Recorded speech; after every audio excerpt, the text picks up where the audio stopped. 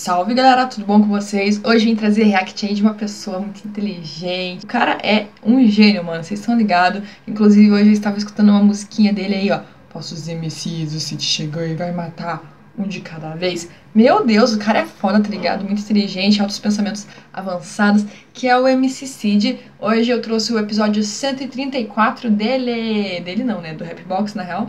E o nome do som é Rap News. Como sempre a produção do Velho Beats, né? Porque Falsos MCs também era, enfim. Cara, eu quero dizer uma coisa. Você tava me enchendo o saco falando, meu Deus do céu, Beatriz, se você não fizer react do Rap News, eu vou me suicidar. Cara, relaxa. Eu já sabia que eu ia fazer react desse som antes mesmo de sair, tá ligado? O bagulho é sincero mesmo. E enfim, é isso aí, né, minha gente? Vamos lá escutar essa música logo. Tá com 4 minutos, tá prometendo. E, gente, eu já sei que eu vou gostar, porque o MC SID nunca me decepcionou. Vamos conferir esse som, galera. 1, 2, 3 e já. Olha que legal, formato de historinhas. Bendito é o fruto do nosso rap. 1 quilo na casa. Rapbox. Tamo junto, Velho Beats. Um dia um passarinho na janela me contou que eu teria pouco tempo pra mudar esses vagabundos. Um caçador viu o passarinho e matou. Desde então eu caço caçadores pelo mundo. Eu herdei muitos erros do meu avô. Olha essa ligação, mano. Mas diferente dele eu me mudo. E mesmo mudo eu faço tu sentir a dor do que é escrever histórias desse submundo. Eu vejo um morador de classe média assustado, vendo na TV tiroteios na sua cidade, enquanto um menor de idade favelado vive o que nós vê na TV, só que em sua realidade. Enquanto a CBN foca nos ataques da Síria só porque dobra sua publicidade, a própria CBN esconde o fato de que o brasileiro vive a Síria todo dia dentro da comunidade. Pra te falar a verdade, a Globo esconde a tirania da política por trás da novela com ator famoso, mas nunca mostra o fato de que o senhor deputado tá andando muito mais cheirado e menos cheiroso. E eu ouvi boatos de que o senhor delegado encobriu o rastro de mais um policial safado que matou mais um preto dentro de sua favela, sem ver um documento ou perguntar se tava errado. Supôs que tava armado. O preconceito não é tão engraçado. No brasileiro é o resquício genético, e pôr na mão de um retardado uma farda, um distintivo e uma arma pra mim é algo patético. Tu achou o meu poema pouco estético? Pra mim linhas são um atentado poético. A tua ignorância virou uma doença e o teu tratamento é hip hop sem um laudo médico. Eles vão tentar esconder tudo de você, então não acredite em tudo que você olha. Mano, que crítica social sempre foda. existe um outro mundo que você não vê, então pense bem pelo que você ora. Eles vão tentar esconder tudo de você, então não acredite em tudo que você olha. Sempre existe um outro mundo que você não vê. Alô, quero falar com a equipe da presidência, sim, discutir sobre os cortes na previdência. Não, porra, não me transfere, eu tô sem paciência. Se não resolver no papo com o povo é pior na violência. Serviço público é regido na incompetência. O país laico é mais religião do que ciência. E tem uma bancada evangélica, racista e homofóbica é sinal dessa democracia em decadência. O presidente quer que tu se aposente aos 80 de um subemprego, pois educação é sem qualidade. Mas relaxa, a verba da saúde foi roubada, então nós morre muito antes de alcançar essa idade. Tem buracos na rua da minha cidade, tem morador de rua na minha cidade. Eu nunca vi o deputado em minha cidade. Fim de ano tá em Milão com outro ladrão rindo dessa cidade. A incoerência do brasileiro é inacreditável. Chegamos em um novo nível de burrice impalpável. Rouba grana de escola é inadmissível. Pra um político corruptível se torna um ato aceitável. Pra um povo guerreiro nada se torna impossível, mesmo tendo uma mídia merda alienável. O governo fez da informação um privilégio inacessível. Quem não estuda não muda, logo a mudança é inviável. Quem estuda o passado torna o futuro previsível. O ciclo se repete, isso é um fato inegável. Bem-vindo ao Brasil, onde o futebol é imperdível. O povo é insensível e qualquer erro é perdoável. Onde a mulher negra é dita como irresistível, mas isso só se aplica no mercado pornográfico. Porque se for no mercado político ou científico, a mulher negra é vista como incontratável. Mano, pra todo branco no país a lei é flexível. Pra todo preto no país a lei é incontestável. Pra um idiota o preconceito é invisível. Pra um poliglota o preconceito é odiável. No Brasil, a cada 5 minutos uma criança morre de desnutrição. A cada 11 minutos uma mulher é violentada. A cada 23 minutos um jovem negro é assassinado. E todo dia morre um homossexual por meio de violência e agressão, irmão. Mas tenha consciência aí, ó. Só quando nós perde a Copa tu fica infeliz. Você deu play nesse som porque você quis. Mas aí, se tu cheirasse menos e lesse mais, tu veria a realidade embaixo do nariz. Eles vão tentar esconder tudo de você, então não acredite em tudo que você olha.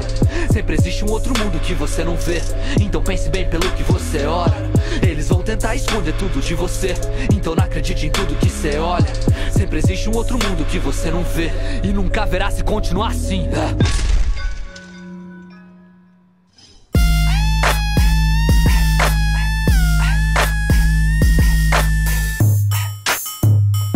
Sobe, beat.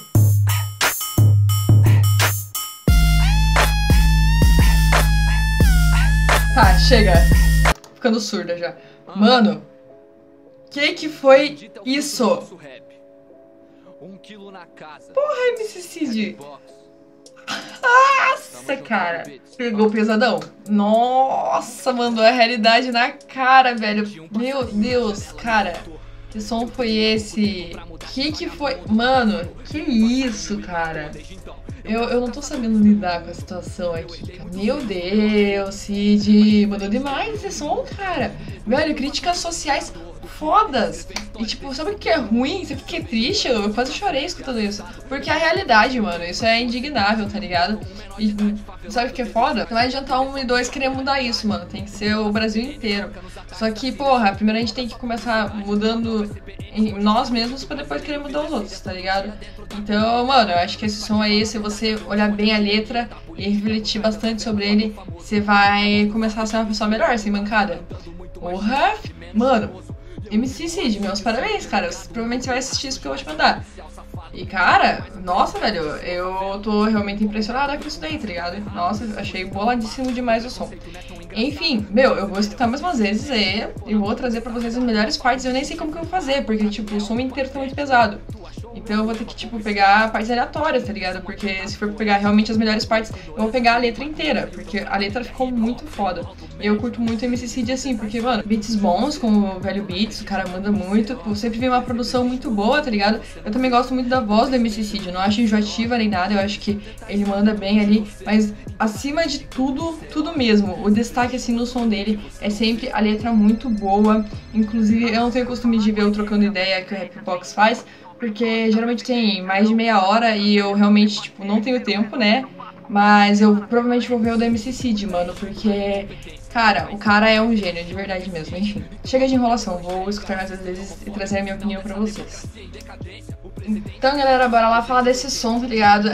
Como sempre, os clipes aí dos episódios do Rapbox são meio que um padrão do fundo escuro, o cantor ali e tal, mas como sempre veio com uma ótima qualidade, a questão de iluminação, foco, desfoco, efeitos e aquela parte ali que era tipo charges, HQs ali, no comecinho achei bem bacana, mas assim, mano, não vou falar nada do clipe, tá ligado? Tipo, normal, igual a todos os outros episódios, porém, eu poderia falar mais detalhes, falar, nossa, gostei como eles arrumaram a câmera, não sei o que.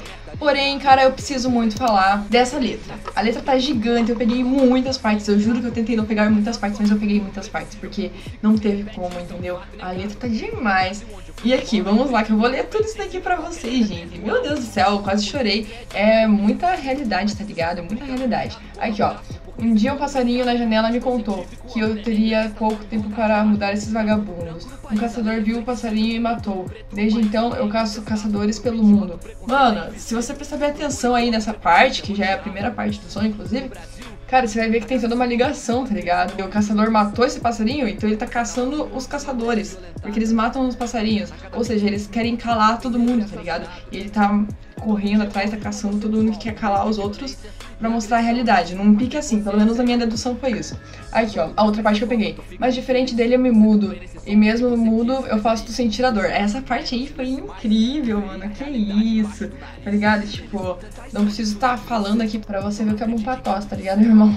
E aqui, ó, essa parte aqui foi uma parte pesada aqui, ó. Eu vejo um morador de classe média assustado, vendo na TV tiroteios na sua cidade. Enquanto o menor de idade favelado vive o que nós vê na TV, só que em sua realidade. Enquanto a CBN foca nos ataques da Síria só porque dobra a sua publicidade, a própria CBN esconde o fato de que o brasileiro vive a Síria todo dia dentro da comunidade. Essa parte aí é uma parte foda, mano. Olha, velho, essa daí foi uma parte foda. Por quê? Porque eu sempre falo, mano, mídiamente pra caralho. Polícia mata, mídiamente, e quem picha aí vândalo. Tá bom, então, mano, firmeza. E, mano, essa parte aí é muito realidade, assim como essa parte que eu vou ler agora, aqui, ó. De mais um policial safado que matou mais um preto dentro da sua favela sem ver um documento ou perguntar se estava errado. Mano, isso daí é outra realidade dentro da favela. Eu já vi um documentário aí, mano. Quem mora na favela aí pode afirmar que, mano, tem policial que entra e as mães têm que ficar em cima dos policiais, porque o policial vai lá, leva o negro pra algum lugar onde não tenha ninguém pra matar matar os caras, tá ligado? Simplesmente porque ele é negro, porque o cara mora na favela. E, mano, isso é desumano, não tem o que fazer, entendeu? Não tem que fazer isso, tá ligado? E aqui, ó, outra parte que eu peguei. Essa parte aqui foi lacração, mano. Aqui, ó. E ter uma bancada evangélica, racista e homofóbica é sinal dessa democracia em decadência. O presidente quer que tu se aposente aos 80. Dê um subemprego, pois a educação é sem qualidade. Mas relaxa, a verba da saúde foi roubada, então nós morremos muito antes de alcançar essa idade. Mano, olha só outra coisa que ele falou, tipo, em 7 linhas, tá ligado, velho? Incrível, mano, incrível. Cara, o cara é demais. SID, você é foda, mano. Meu Deus do céu. Você é doido. Aqui, ó. Essa parte aqui eu até postei no Facebook. Foda aqui, ó. Chegamos em um novo nível de burrice impalpável. Roubar grana da escola é inadmissível. Para um político corrupto se torna um ato aceitável. Essa parte aqui eu achei assim que foi um soco na cara de muita gente. Aqui, ó. Bem-vindo ao Brasil, onde o futebol é imperdível, o povo é insensível e qualquer erro é perdoável. Essa parte aí foi pesada, porque coisa que também se encaixa nisso, que eu não acho que ele quis dizer, mas já é bacana de comentar diante tal situação, é que deixaram de fazer hospital e essas coisas assim pra fazer estágio pra Copa do Mundo, né? Mas beleza. Aqui, ó. No Brasil, a cada 5 minutos uma criança morre de desnutrição. A cada 11 minutos uma mulher é violentada. A cada 23 minutos um jovem negro é assassinado. E todo dia morre um homossexual por meio de violência e agressão. Essa parte aí eu gostei bastante, mano. Porque como se fosse um rap news, tá ligado? Ele usou o rap pra falar todas essas notícias, tá ligado? Tipo, se você quer fazer um Enem, mano, você quer saber sobre assuntos, assim, comuns, escuta essa música que você já vai saber pelo menos uma parte. A parte E é uma parte lamentável, mano. Não tem como olhar isso e ficar tipo, ah, que legal, hein? Pessoas morrendo. É triste, tá ligado? Ver que essa é uma realidade nossa. E que não deveria ser assim, mas enfim. E a última parte que eu peguei. Essa parte aqui, cara, vai ser difícil superar, hein? Mas é isso. Tu cheirasse menos e lesse mais, tu veria a realidade embaixo do nariz. Nossa senhora, que cara, que pesada, mano. Ficou demais. Esse som inteiro tá muito bom. E essas foram as partes que eu peguei. E deu bastante tempo falando, mas, mano, valeu cada saliva que eu gastei aqui. Cada gota de saliva, assim, né? Mano, porque esse som ficou muito pesado, ficou muito bom. SID, continue fazendo seu rap, porque as pessoas precisam escutar o que você tem pra falar, tá ligado? É isso aí, minha gente. Parabéns. E Rapbox também, parabéns. Muito obrigada por convidar o SID aí. Sei lá como funciona, se é um acordo, um combinado, um convite, mas enfim. Ficou muito bom o trabalho. É isso aí. Se estiver já no Spotify, vai estar na minha playlist, que está aqui no link da descrição do vídeo. Na playlist que ficou bem grande, inclusive. Tá aí com 300 seguidores. Nunca pensei que alcançaria um número tão grande em uma playlist do Spotify. Mas é isso aí. Espero que vocês tenham gostado do vídeo. Se inscrevam nas minhas redes sociais. E é nóis. Beijo.